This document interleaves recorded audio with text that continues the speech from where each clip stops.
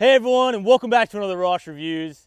Now I know a lot of you guys think I am nothing but a Ford fan, but let me tell you, I love a good Holden just as much as the next. And this one right here is probably got to be one of the craziest ones I've had on the show yet. This is a 2002 VX R8 Clubsport. If you haven't figured it out yet, this one is not stock. Now the VX was launched back in 2000 and was carried through up until the release of the VY back in 2003. These came out with a naturally aspirated 5.7 liter V8, was the LS1, made about 340 horsepower and about 350 pound-foot of torque from factory, doing 0 to 100 in about 6 seconds. But this one, of course, is not stock, so let's just run through what's been done here. Now, just going over some of the mods here quickly, I will be sure to leave a full mods list in the description below, so make sure you check that out. We've got a Turbo Killer 2 cam upgrade. True Track diff has been upgraded as well. 2.5-inch custom exhaust all the way through. Sounds bloody good, so take a listen.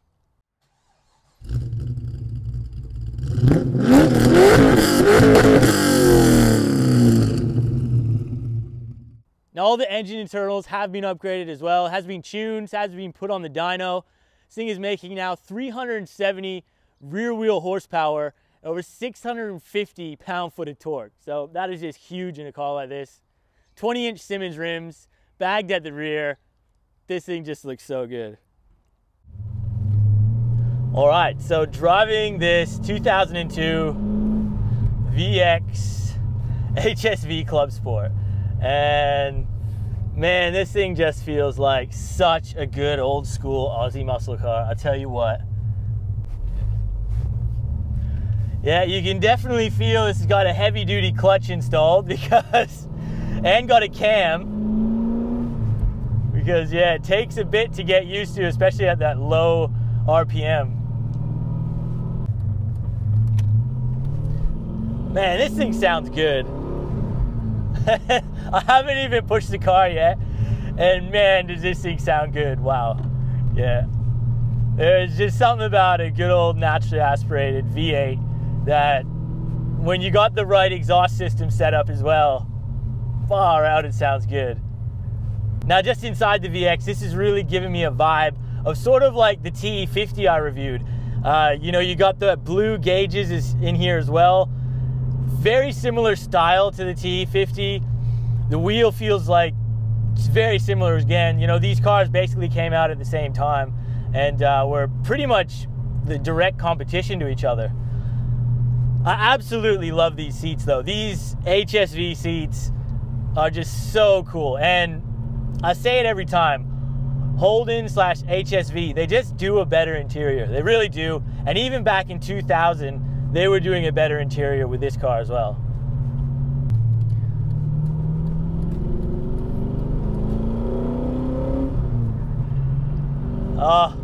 And with the short shifter installed on this, man, the gears are just so satisfying to put into gear. Like it, yeah, this is such a nice Aussie muscle car.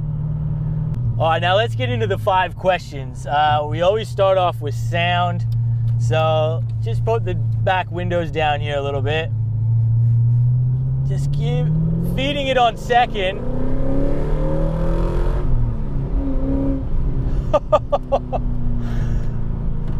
I don't know how much sound is coming through, but man, this thing sounds good in person.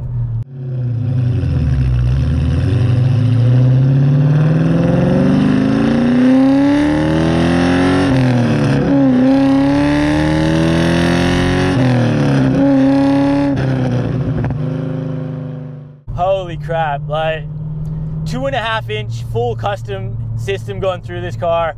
Headers have been done, like the lot, man, like I love the sound of my Ute, but far out, this thing sounds good. Really love that rumble as well. Like the cam in this is just really gives it that lumpiness.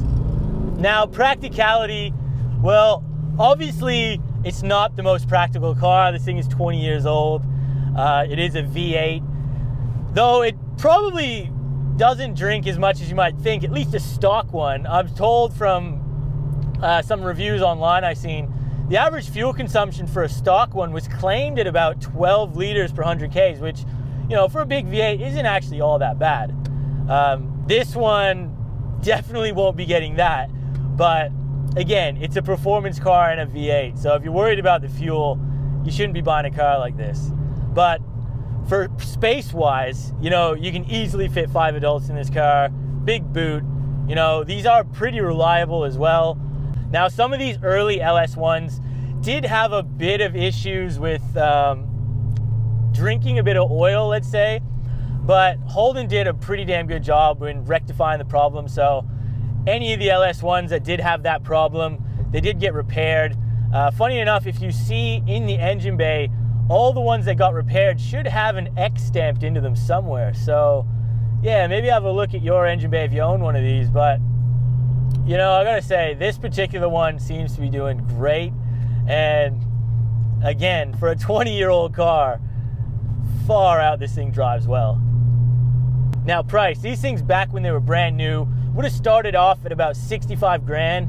If you had to up-spec them, like top trim leveled ones like this, you know, sunroof, upgraded seats, brakes, you're gonna be looking at close to $80,000, which was a lot of money back then and still is a lot of money now. But you know, I'm driving this car now and I keep saying it, this is a lot of car, and even 20 years on, I am impressed right now. Now on the used market, there's a bit of variation here, but these are keeping their value pretty well. I had a look on car sales the other day, and the average going price for one of these was around the $20,000 mark. So, you know, they have actually held their value pretty decently. Now, handling, well, I gotta say, this thing blows my ute out of the water. I mean, this thing is modified fairly heavily, but golly, like, you go around a bend in this car and it is just, for a large car, you know, this thing weighs around 1,700 kilos, and far out, it handles itself really well. The steering is, you know, it is boaty steering, but, you know, this is a large car, and you can feel it's a large car when you drive it, but there is hardly really any body roll here, and the car just feels really stable. These are running XY coilovers up the front, and then we do have bags at the rear, and yeah, like, this thing is sweet.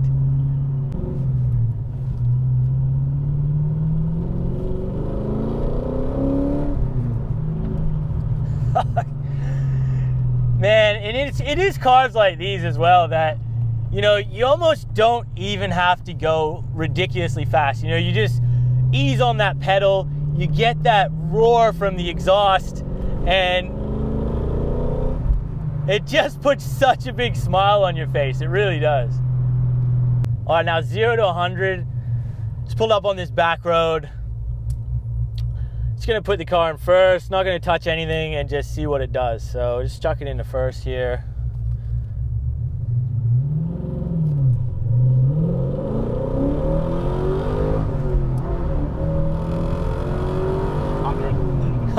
Yeah. Yeah, it was pretty easy on the clutch. This is a heavy duty clutch, and you know, I don't want to dump the clutch on this guy's car because it is a pretty special car. But yeah, even just from there, you know, you can see once this thing just starts crawling up the rev range, man, it is gone. And this thing is just so fun. And just rolling on it again here.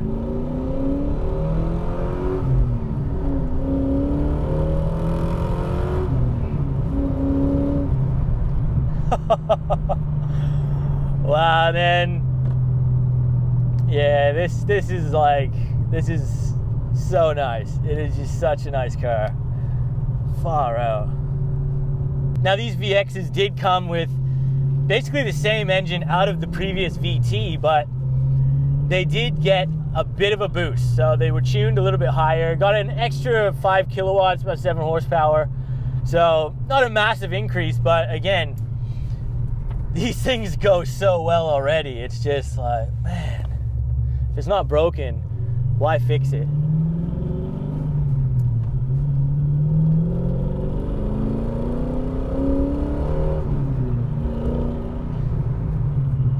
out. Like, I'm really even still trying to be a bit cautious with this car because I just know how special it is. But just, you know, I'm not even going full throttle here, and this thing is just so sweet to drive. It really is. Now this car really does just look so good.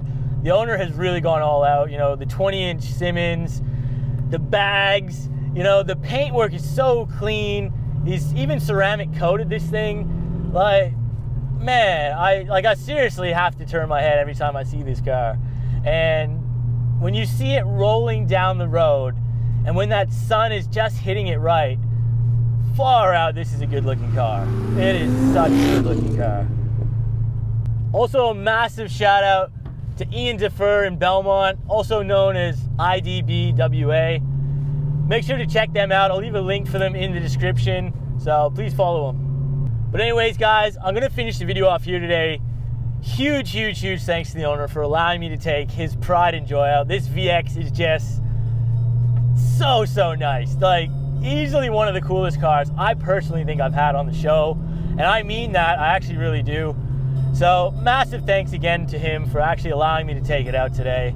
I hope you guys enjoyed this review. I hope you learned something. If so, please remember to hit that like button. Consider subscribing if you're new here, and we'll see you on that next video.